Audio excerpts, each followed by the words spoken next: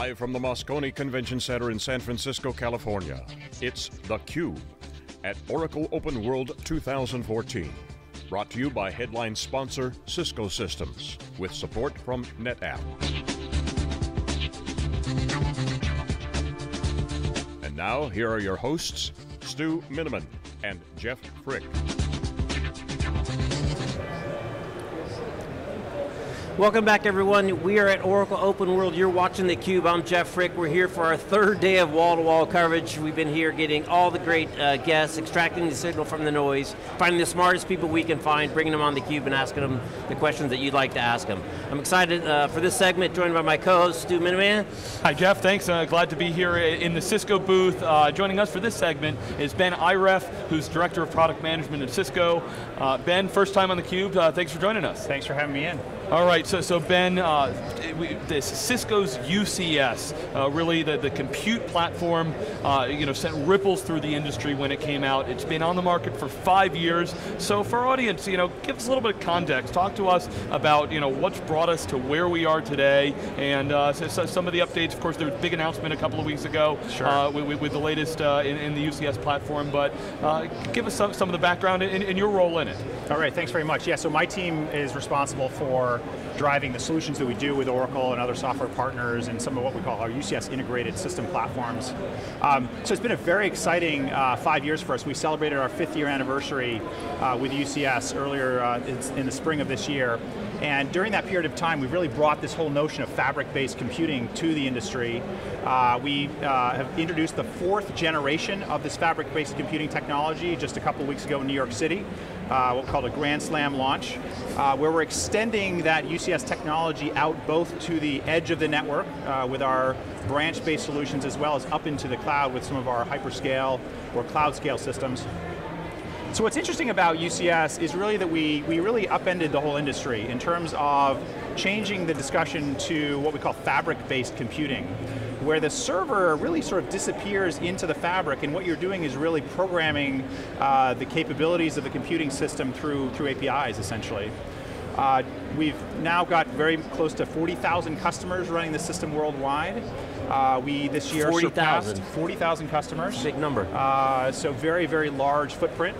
And we surpassed every other major system vendor this year for the first time. So we're the #1 blade computing vendor in North America by revenues. We've surpassed everyone else in the industry. Well, right, as you said, the caveat on that is that's blade servers in North America. So as a general, just in the compute market still, Cisco has gone from not being on the board to a top 3 vendor, in kind of global in blade server, and overall in servers. I mean, you guys are on the board too. We're on the move, and we're changing the model, and it's a perfect time for us to launch that next generation of the architecture. Yeah, so when I think back to where you really got that wedge, when Cisco first launched, Cisco actually would say to me, oh, we're not a server manufacturer. We're, as you said, making a fabric. In many ways harkens back for many of us, Sun saying that the network is the computer. Exactly.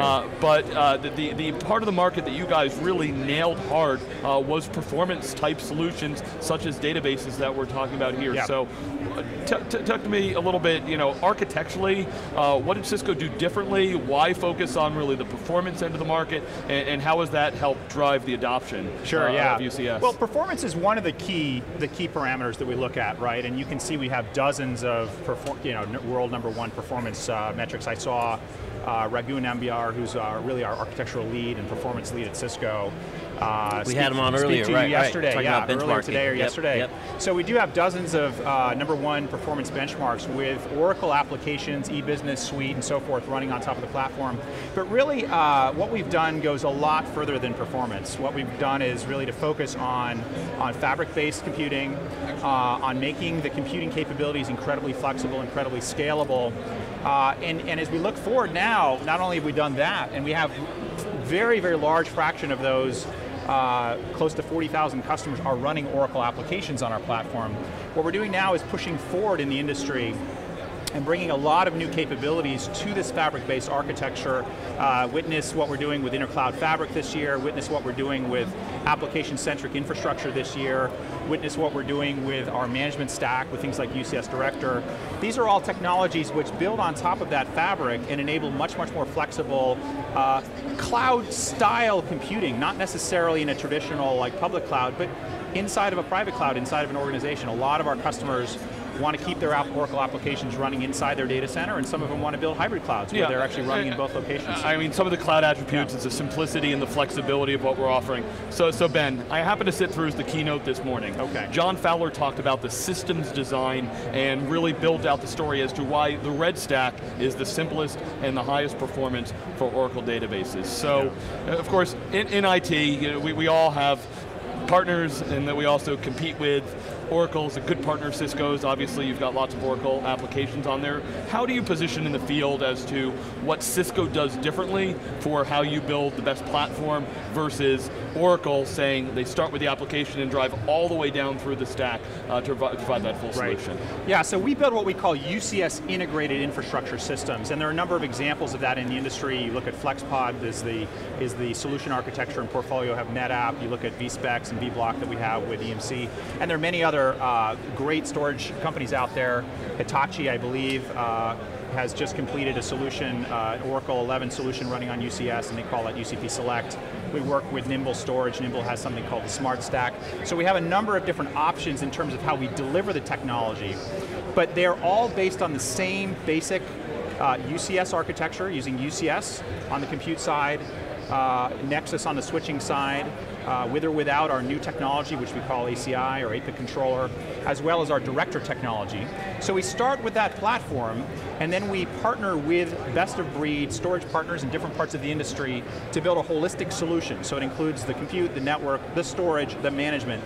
And so when I think about engineered systems, as Oracle would call them, we have a different approach. Our approach is very much to work with different partners across the industry and build holistic solutions that address specific Oracle-type use cases. It's been very successful. These are all, many of these integrated systems, these UCS integrated systems are multi-billion-dollar businesses now for Cisco and for its partners.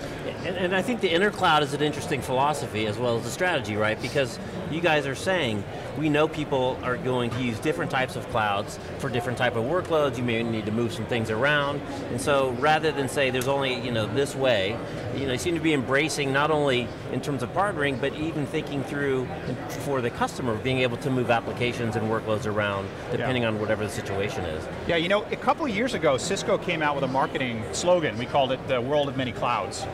And I have to admit, I was a little bit skeptical because at the time, everyone seemed to be moving towards really just a small number of public cloud vendors. But as I joke, thanks to the NSA, a lot of countries, a lot of customers now have become very concerned about where their data, where their corporate data is stored. And as it turns out, as I sit and I talk to customers on probably a weekly basis now, pretty much all of them want to have their enterprise platforms, their enterprise data close to where their corporation is based in country with service providers that are based in the country. Now that's a great thing, but it creates challenges.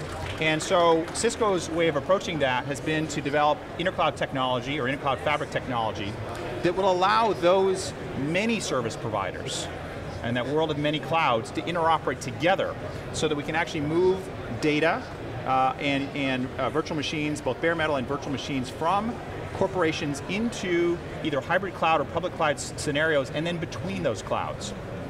That's a huge part of our strategy this year. You'll see it being used all across our service provider community. We've made a number of announcements this year, and we'll be building that technology as a standard feature into our UCS integrated infrastructure systems. The same systems that we develop with our partners like NetApp and EMC and so forth. So a lot of good stuff to come in this area. So Ben, if we look at UCS, there's a lot of good gear there. Can you take us inside kind of the software piece and the integration discussion? How many software engineers do you have working on optimizing or understanding things like an Oracle configuration? And do you do things uniquely for specific applications, or is it about building the best platform that can then have optimizations on top of it? Well, I would say it's hard to answer the question about the number of engineers. Cisco's a pretty big company. we have literally oriented the whole company this last year or so towards developing cloud consumption models for critical workloads like Oracle. So it's safe to say there are many, many thousand engineers around Cisco, both engineers developing the core UCS platform technology, many of the software technologies that we have running on top of it. Specifically with regard to Oracle, we have an extremely capable Oracle-focused engineering team, software team within our enterprise segment, or within our data center organization, who specialize in looking at specific Oracle applications, e-business suite being an example of that.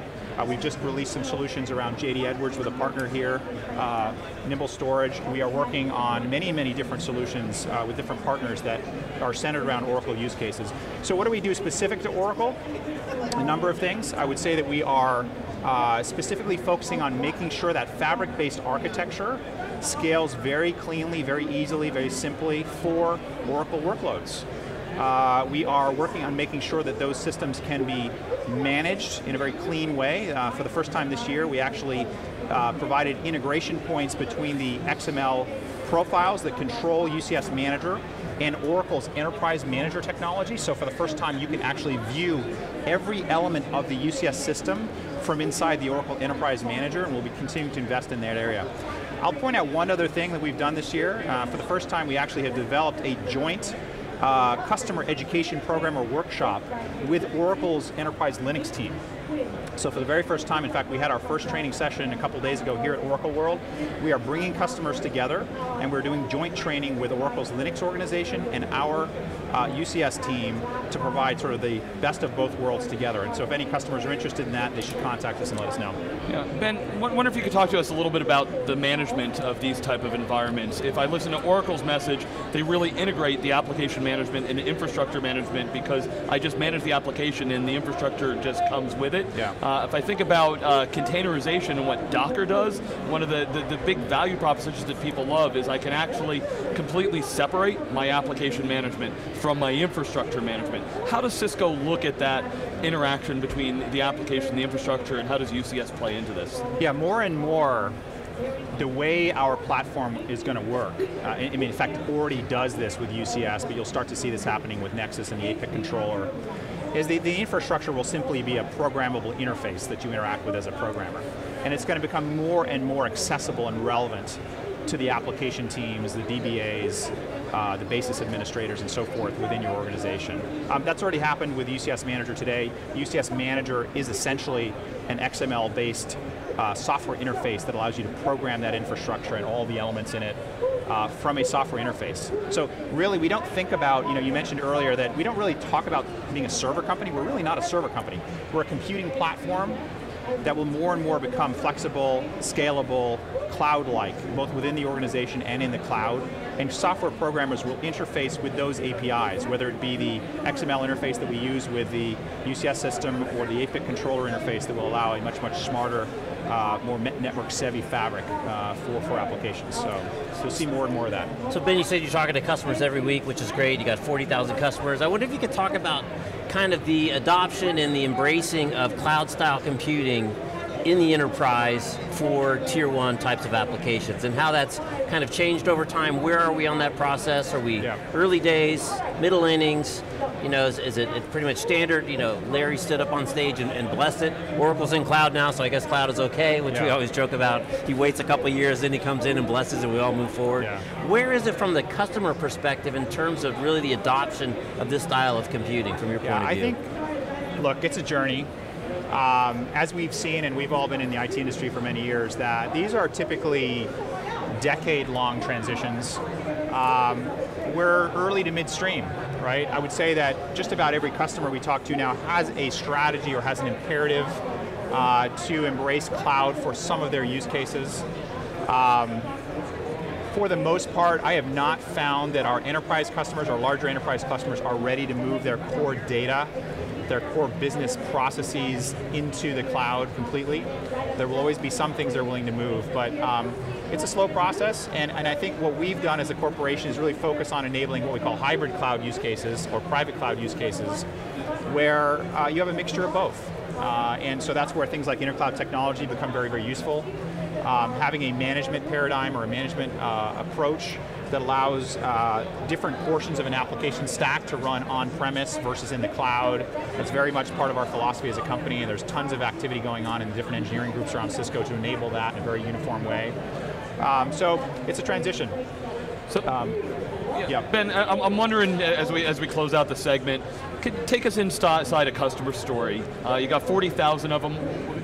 Can you give us a story of a customer that's doing something today that they just couldn't do with the old style of infrastructure? Well, I won't mention specific customers by name on the spot, but I will tell you that we do have thousands and thousands. I mean, we've had different estimates of the fraction of our total customer base that are running Oracle applications on UCS, and it runs, up to a third, a half, something like that. It's a huge, huge number. I would say most of them are learning their way through this transition, just as we are as vendors, and probably you are as analysts and pundits in the industry, into the cloud transition. They are also having to deal at the same time with the explosion of data-oriented applications and use cases, big data. We've talked about that in a number of different sessions. So it's very much a career-changing transition for many of us, and also a very imperative, very impactful change from a business perspective. And in the case of our Oracle customers, I think a lot of them are starting to experiment with in-memory types of databases, big data types of use cases, obviously cloud transition. And so it is having a big impact. So would you say it's the changing role of that IT team? What I saw in many ways is you took someone that might have been a network engineer, and now I don't know if you call him the fabric engineer, or handling just a larger piece of the stack, whether it's just with UCS or also with the storage partners expanding on virtualization. Is it that maturation of moving beyond a silo? Is that one of the more innovative things? The roles themselves, the skill sets, the careers are changing themselves, right? As we go through this process. I've talked to, actually, just in the last week, we had our customer advisory board here in San Jose. We brought in 30 or 40 of our largest UCS customers, and one of the key messages we heard from some of the customers was literally the definition of the roles and the skill sets of their organizations on the IT are changing. They're in some cases having challenges hiring people with the right skill sets to make this transition happen for their companies. So, that probably is the most impactful statement I can think of, really, and when you think about how transcendental this is to companies and to their businesses. Is it really the types of roles, or just the structure of the roles, or just the training? What's the biggest challenge? It is the type of the role, it's the structure of the role, it's the skill set. I mean, how many people, how many Python engineers are there out there? How many engineers are there who understand how to implement, APIC-based fabrics? How many engineers are there out there that understand fabric-based computing? Intercloud technology. These are all new things that are coming out just in the last couple of years. So it's an incredibly exciting time for us. It really points towards dramatically different types of IT capabilities here in the next couple of years. But it's also one that we all have to keep our eye on the ball on, right? We all have to make sure that we're learning the technology and changing our own career paths and our organizational capabilities along the way. Well, that's a great way to wrap the segment. We're getting the hook. So Ben, thanks for stopping by. You heard it here. It's really a transformational period, both in the technology as well as the roles and what we all have to do with our careers. So, keep on top of it, stay with it. The things are only going to accelerate. It's an exciting opportunity, and I think that's why there's such a buzz here at Oracle OpenWorld 2014. So again, you're watching theCUBE. I'm Jeff Frick. We've been here all day today, yesterday, the day before. Wall-to-wall coverage. We'll continue to be here to the end of the day, bringing you the insight that you're looking for. Thanks for watching. We'll be right back with our next guest after this short break.